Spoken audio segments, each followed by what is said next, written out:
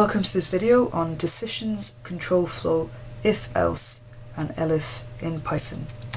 Basically, we're going to be looking at something called conditional logic, which is absolutely key and one of the most important things that you'll learn as you learn how to program in Python. Now, if you think about life, you use the terms if and else all the time. So for instance, you might say, if you give me chocolate, I'll be your friend, else, goodbye. Or you might say, if you're a teacher, you can enter the staff room, else you cannot. If you score an A, you might get a reward, etc. Or you could divide up your ifs. So it's not just two conditions. You could say, if you score an A, you get a reward, else if you scored a B, you get a sticker, else if you scored an F, you get a phone call home. Now in Python, this elif command is just basically else if. So when you see the elif, it just means else if. And the if and the else mean exactly what they suggest they mean. So how do if statements work in Python? First of all, remember that indentation matters. So you must remember the syntax, which is the way, the wording, and also the structure in Python.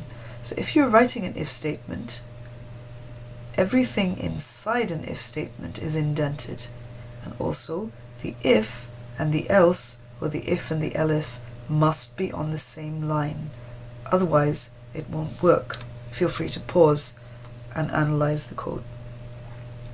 When you have multiple conditions to select from, you then use elif, which, as I said, is a bit like else if.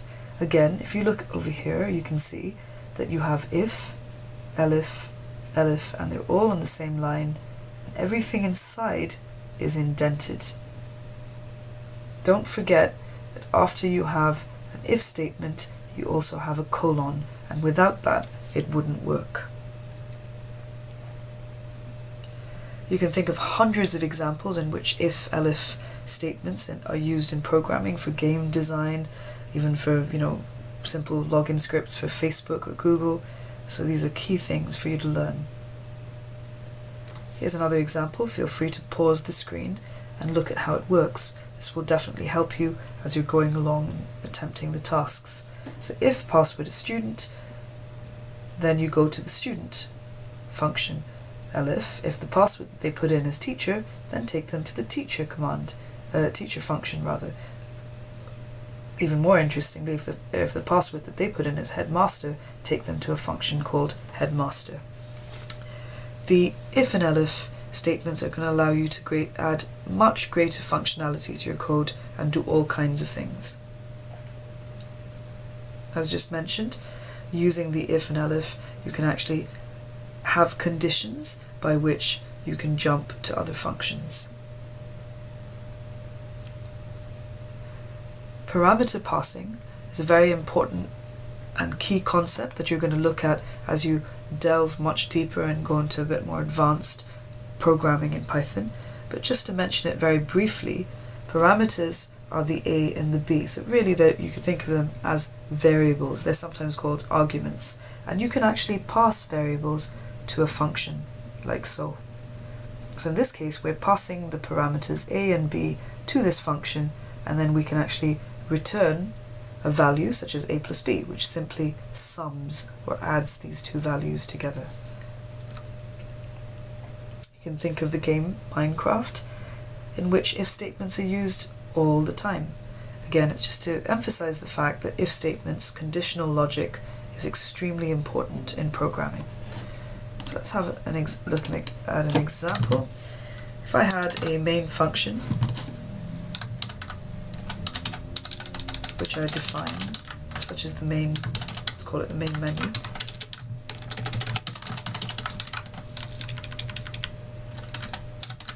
I might write something like, let's have a little menu, press 1, 2,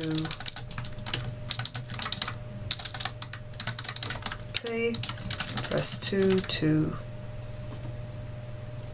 quit. A really simple menu which says that. Now how do I get it to actually work? Well, first of all, I'm going to create my play function. I could also create my quit function.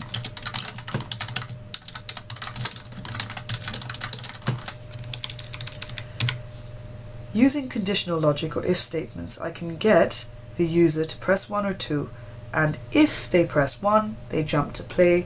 If, note the words if and else, if they press 1, they jump to play. If they press 2, they jump to the quit function. So let's have a look at how that's done. You would simply write, first you need to allow for user input. So choice is equal to input, enter choice. The user will either put in 1 or 2. And you say that if the choice, now remember this has got to be an integer, because it's not going to work.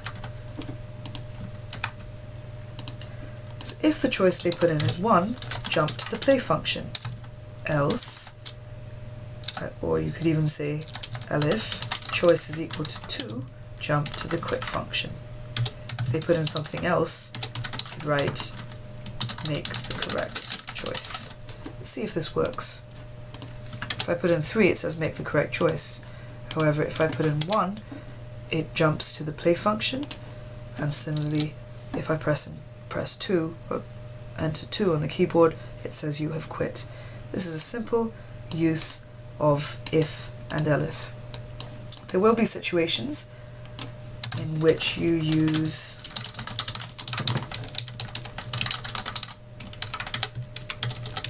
the if function to compare. So I might say x is equal to 3, y is equal to 5, and I might say if x is greater than y. Now it's not, is it? So let's make it simple and say yes, in this case x is greater than y, then print yes greater, else print no, it is smaller. So in this case, x is greater than y, but if I changed it, it would say no, it is smaller. So this is using a comparison, and again, we're using the clever little if. Feel free to go back over this video and pause at any point, and you should now be able to go through the tasks, solve them, and finally get to the final challenge.